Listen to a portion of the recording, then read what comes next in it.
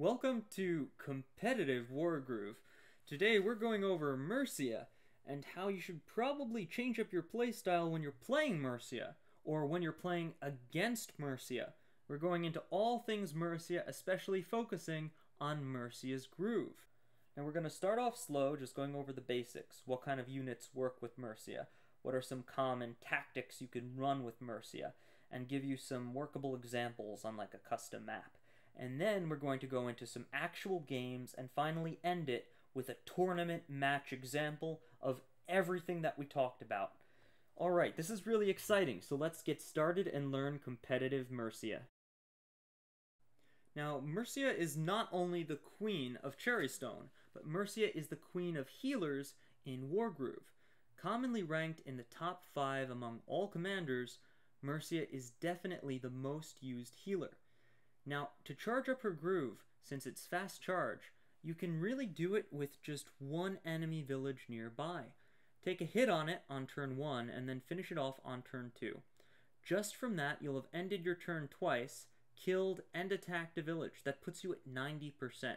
You just need to end your turn on turn 3, and by turn 4 you'll already have your groove. This is one way to get groove very quickly with just a single enemy village. But more realistically, when you're in a match, you can just walk around for 4 turns and then assassinate a sword, and you'll also have groove right around the same time, maybe turns 4, 5, or 6.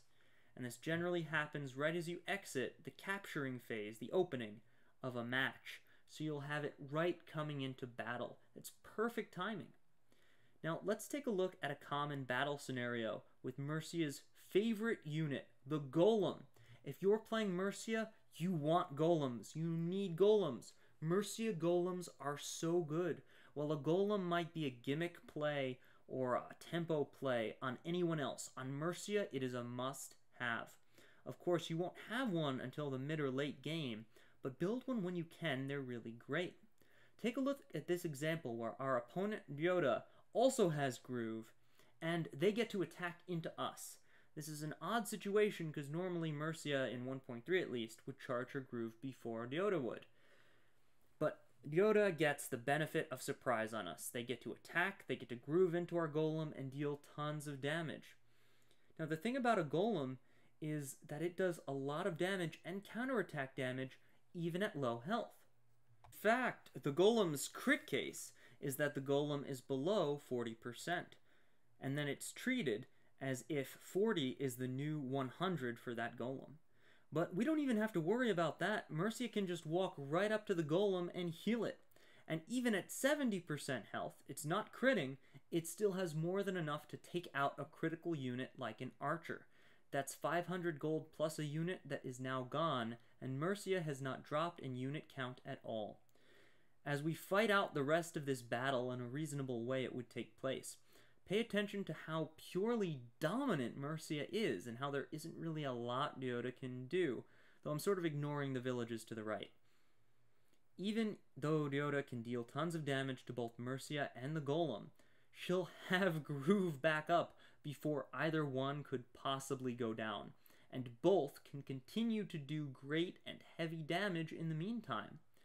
Also, remember that crit case we talked about. That means the golem can get counterattacked back down to 40-ish, and now it's acting like it has 100% health as far as its attack power goes. That's insane. Whereas Mercia can just farm groove off of the weakened units the golem left in its wake. It is such an insane combination. Now, of course, there are a couple of different ways we could have done that. We could have had Yoda attack in a different way, had the pikes move in a different way. The point of this was just to illustrate the incredible power of Mercia Golem. Now, I'm going to let that clip finish playing in the background, but let's talk about what other kind of units Mercia is good with, and what kind of units she's bad with. When you're playing Mercia, obviously you want to heal. And if you want to heal, that means the units you want to have should survive damage. They should survive common scenarios they're going to run into, common damage situations. They shouldn't be units that get one shot. And that's the biggest thing with Mercia, and that's the biggest way you're going to play her a little bit differently. With Mercia, you want to be a little bit aggressive. You want to be on the offensive because you have a very fast groove. You have a very early window of power. And as you can see, look, that golem's still running. Incredible. Let's take a look at some specific examples. So when you're playing Mercia, there are squishy units that you need but you don't want a whole lot of, and tanky units that you want as many of these as you can grab. Check out the bottom of the screen first. We have swords and archers, and these you are not going to want to make too many of. You need swords, you need them for the capturing phase, they make good body blocks, and they're a little bit fast for how cheap they are. But the problem is, as you can see, they just get completely destroyed by a pike line. They get one shot by a lot of things, they're very easy to take down, and archers have the same problem. Even a sword can just happily run up to an archer and chunk it. And things like archers and swords are pretty weak to begin with. They don't do a lot of damage to big threats. And they're only good at very particular things. And when they're low on health, forget about it. A 4 health archer could maybe do 3 damage to a commander on planes. That's not a lot to speak of. But pikes are different. Pikes can survive pikes. They can survive 1 hit from something most of the time, as long as you're not getting too crazy. And a dragon can survive 1 hit from many different anti-air situations. It's very rare that you one-shot a dragon, if at all. So you have these pikes and these dragons, and they can take a good amount of damage, and then you can go in with Mercia and heal them. This is especially important for the dragon scenario, because normally 1 mage is enough to deter a dragon strike. If the dragon can't hit the mage without taking too much counterattack damage, the dragon can at best hit something else that's a big threat, take it out of the equation, and then take a ton of damage from the mage and be forced back to heal. But if Mercia is in the picture, you can assassinate something with the dragon, take mage damage, and then heal back up, counterattack the mage with other units, and keep using your dragon. It's entirely different. Dragons are so much better with Mercia. Pikes have a second life that you can use. It's not just, oh, my pike line's so weak now, run it back. It's, you didn't wipe my pike line? Now face it a second time. Zombie pikes. Knights are also very good with Mercia, but you have to remember that knights can get one-shot under certain scenarios. Especially with a pike line, a pike crit is usually a death sentence for a knight. However, knights will usually be dropped to only about 50% from most hits, like an alchemist crit, or they can even survive a harpy or an archer under most circumstances, as long as they're not like crit on a road or something. So the knight will usually live. Similarly, if you have a trebuchet, trebuchets don't usually get one shot. They usually get brought down really low in a big fight. And the idea is, haha, I've weakened your treb. It won't be able to hit me anymore. I'm safe. But now Mercia can come in and like, nope, treb, here's your second life. And the treb can keep attacking. Your entire formation has just been revived and can counterattack. You might even be able to force them off the treb position without having to retreat the treb. So for this reason, knights and trebs are even better with Mercia. I like making a few early knights if I can't do anything else, if I can't get that golem, if I can't get that treb, and then go super aggressive. Additionally, you might not expect this, but alchemists are also good with Mercia. It's not only that they supplement the golems, which are already great with Mercia, and remember, alchemist heals on golems are almost efficient. Alchemist heals on golems and something else is gold efficient. If you have 2 golems, an alchemist heal on 2 golems at once is better than retreating and reinforcing those golems. Not to mention, combined with Mercia's already 50% heal, you now have a flex 70 heal to spread around the map. They can usually touch up any units Mercia couldn't quite get back, like those 2 pikes. 70 pikes, maybe not enough to defeat that, like, 9 pike, or that 9 mage. But bring it back up to a 90 pike, maybe now it can. So, although Mercia is a healer, you do want 1 or 2 alchemists running around. It'll make your army almost immortal and crazy annoying to fight. I didn't go through every possible unit, but I think you get the idea. Harpies are pretty squishy, so maybe they don't do as well with Mercia. But that doesn't mean you never build a harpy, you never build an archer. You should always make a unit if you need it for that situation. But when you're playing Mercia, you want to tend towards the tankier units, because you can leverage them, you can abuse them, you can bully with them. Healers, especially Mercia. Mercia is a bully commander, and I'm going to show you how to bully a position with just Mercia right here. Alright, so keep in mind that this isn't a complete tutorial, this is just a demonstration of what Mercia can do. So here we have an early game situation, recently captured villages, and there are two fronts, one on the bottom, which we're going to ignore for now, and one on the top. I've chosen not to have Mercia join my main army, and this is early game, very, very early capturing phase. We've just been capturing villages.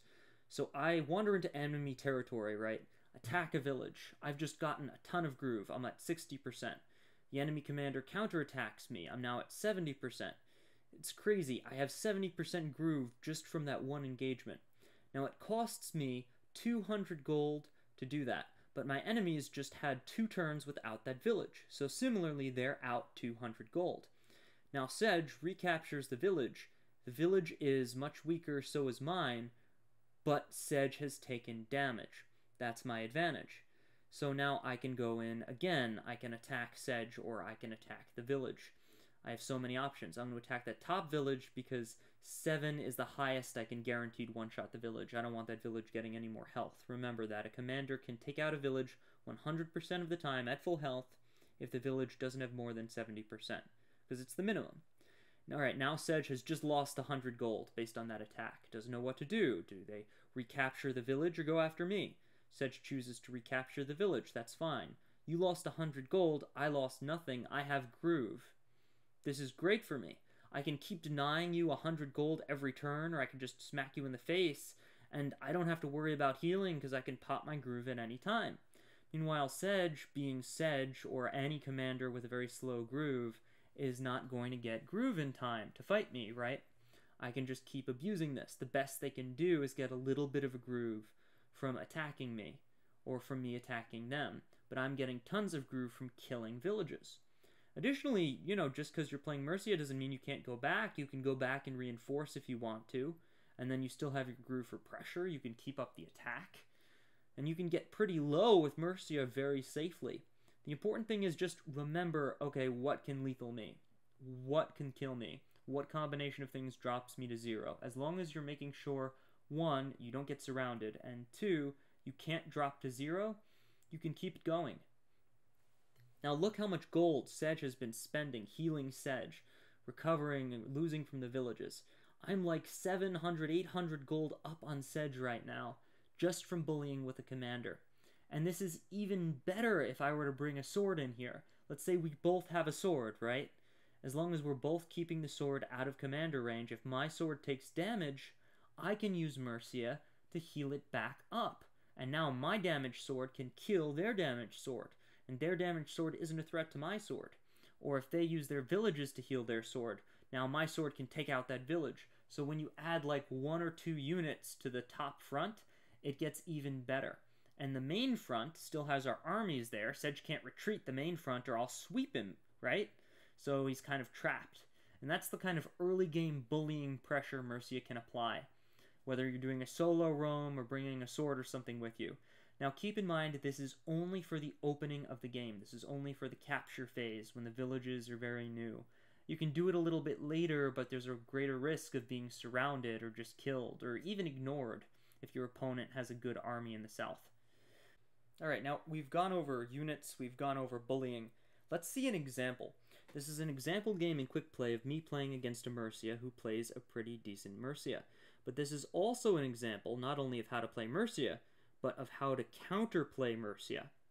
Now, remember, what Mercia wants is tanky units. Mercia wants her units to get low.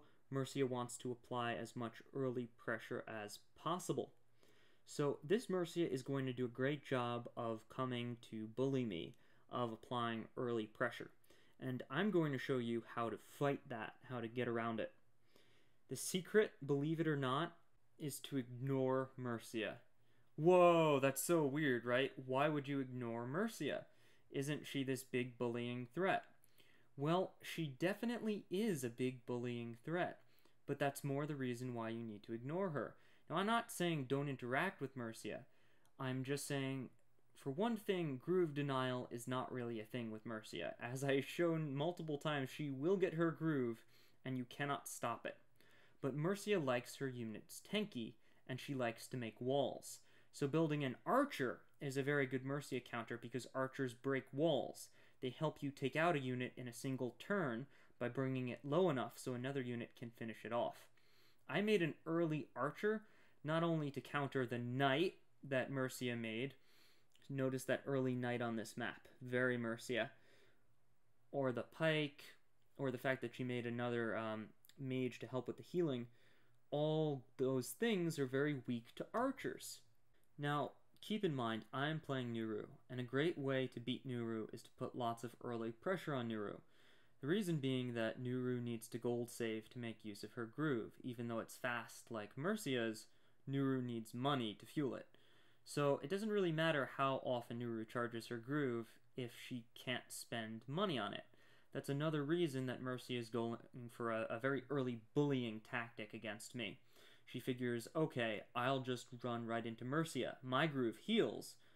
Her groove, at best, creates an expensive unit that I can destroy, and I'll just keep healing, so I'll come out ahead. And it was very smart. I had to really think about how I was going to deal with this. First thing I did was put my archer really deep. Not a lot of mobility there, but remember, archers are squishy, so I wanted it to be safe. Now, I just said ignore Mercia. Why did I attack her with the archer? Well, for one thing, I couldn't attack anything else. And for another, I wanted to try to force her to use her groove to get rid of it, right? So I'm putting pressure on Mercia, trying to force her off, get her low enough that she has to retreat a little bit and back off. I said to ignore her, but you have to interact a little bit if she gets too up in your face. Bring her low, threaten her. Now she either has to back off or use groove. Those are the only two choices. Now meanwhile, Mercia responds by going knight, pike, straight into me. And look, when you go pike into pike like that without a crit to back it up, when you go knight into commander like that, what happens? You take damage. Why does Mercia not care? Because Mercia is Mercia. Mercia can heal up all that damage that was just done. However, my opponent decided to use the Alchemist and then Mercia to get Mercia at full and all her units at full. Now, all the damage was just undone. I honestly think the Alchemist was a bit unnecessary there. Mercia alone would have done most of the healing needed.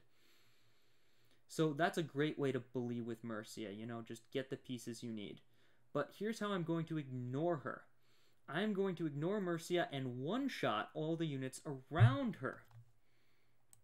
Notice how I'm not attacking Mercia anymore. She just used groove, so her groove charge is at 0. She's going to get it back pretty soon, but that's okay. If I destroy all the units around Mercia and threaten to surround her, remember we talked about that before, you don't want to get surrounded no matter how tanky you are, then that's a big threat. She has to back off even if I can't kill her at risk of being surrounded. Her unit count dropped, her position dropped, her ability to pressure me is going away. She can stand there attacking that village all day and I will lose out on the 100 gold every turn. That sucks for me, and it's been draining me so far. You can see that Mercia still has a lot of gold. And as Nuru, I didn't make anything expensive, just a spear, and I'm still taking heavy damage. But my defensive position has gotten really good. And I've destroyed some of Mercia's troops. I've weakened her ability to wage war. Now, do you notice anything that this Mercia might be doing wrong? Well, take a look. First of all, she's not accounting for the possibility that I could surround her. Second, all the units she's bullying me with are very weak. She went mage to the front line, right? Sword. I don't see any pikes. I don't see any more knights. There's nothing tanky here. These are all weak units. So I choose to ignore Mercia, instead attacking all the units around her, taking them out. It doesn't matter if she can heal or not if she has nothing left to heal. So continuing the bully with such weak units that her groove doesn't support, and allowing me to just wipe them off the map, that was a bad play. In general, but especially for Mercia. You don't want to mage spam as Mercia if you don't have anything else to heal. The entire point of Mercia mages is I want to heal something, not I want to attack you. Now, Mercia did finally bring in that golem, and by putting it on a forest tile, even in my current situation, I would be hard-pressed to kill it. I have to use my commander, who Mercia can attack, the golem can attack, and you remember from that duel with Yoda that it doesn't exactly favor me to be in that position. But that's okay. I can still continue to ignore Mercia and destroy all the units around her because this Mercia made very many positioning mistakes. Just one pike, a sword, a balloon, all things I can one-shot, all in range of me, and I have my own golem. And I've now surrounded Mercia. She has Groove, like I said, we could not prevent that from happening. It's often not even that worth it to try unless you're maybe stalling it for a turn or two. She has Groove, she has Golem, but she has nothing else. I've taken that village away, I've surrounded her, we've done all the things we said shouldn't happen.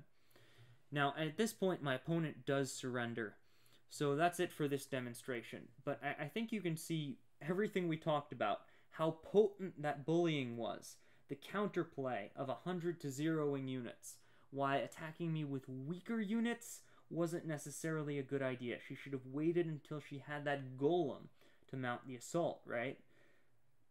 Now, I'm going to let you in on a little secret. Even though my opponent surrendered, and I was probably going to win, the game was far from over. They had enough gold to make a second golem. On their turn, what they could have done, for example, is they could have gone golem into alchemist, one-shotting it. Then Mercia could have gone around the knight and attacked it. The golem would be at full health. Mercia would be pretty close and have Groove. I wouldn't have a lethal on Mercia, and it would be really hard to kill the golem. The pike could advance, and Mercia could make another golem. This would mean that Mercia lives, the golem was able to take out an important unit. I might be able to surround and kill the golem, but if I fail, it's still alive. Mercia heals it with Groove. There are now 2 golems that can attack my troops. And remember, this player has a lot of money saved up, so they could make like an alchemist or a mage on their turn, or an archer or something, and then just defend in, and I might have to back off a little bit. So I probably won, but it was savable if we use the Mercia tactics that we talked about. And speaking of failing to use the Mercia tactics that we talked about, check out my own particular epic fail in this Veterans Tournament match with myself against Endiment. It's a Mercia mirror, and guess what I didn't do? I did not build a golem. I do put my squishy units on the front lines in front of all these pikes. I fail to finish off units. I let my own units get finished off. My opponent uses 1 and no more than 1 archer to wreck me and break my wall. It's basically, Endiment plays a very good Mercia game and I do not. You can enjoy me getting walloped in the background while I describe it. So, as you can see by this point, I'm very much outpiked and doing my best. I did build 2 knights, but I don't use them correctly. I send them right to the front lines where they can be one-shot. And what did we talk about? Don't do that. Bad, Sneaky, bad. You're not supposed to let your units be one-shot. And lo and behold, well, they technically survived 2 hits, but the point is you're not supposed to let them fall. And pretty much everything fell. Look, my opponent is going out of their way to finish off my units on their turn. You see that 1 health knight? They use the golem's entire attack just to finish off that 1 health knight. They leave nothing. That is the proper way to play against Mercia. Similarly, I fail to do that. I'm just like, well, I use Witch Hex. I'm sure using Witch Hex against Mercia is a good idea. It doesn't only damage them in a way that can be healed. You see, the golem's still alive, it's at half health. That knight is still alive, it's at about half health. And then this is where I just get wrecked. And Endiment is like, yup, now I'm going to do the Mercia thing and heal all my units. And then I completely get destroyed. Now, if you want to watch this match from the beginning in all its glorious detail, I highly recommend checking out the Groove of War's own YouTube channel. You can watch tons of matches from tournaments, including when I eventually get my revenge. Including this, the Veterans Tournament, the Test Your Metal tournaments, and the Groove of War tournaments. And for more competitive play in general, check out the Groove of War Discord. I'll drop that in the description below. Alright, stay tuned for my upcoming videos, all about the different commanders and how to properly use them in competitive play. Again, this is more of an introduction. We haven't covered everything in every kind of detail, but you should have introduced to the general unit compositions and concepts necessary to be a great Mercia player. Stay tuned, and welcome to Competitive Wargroove.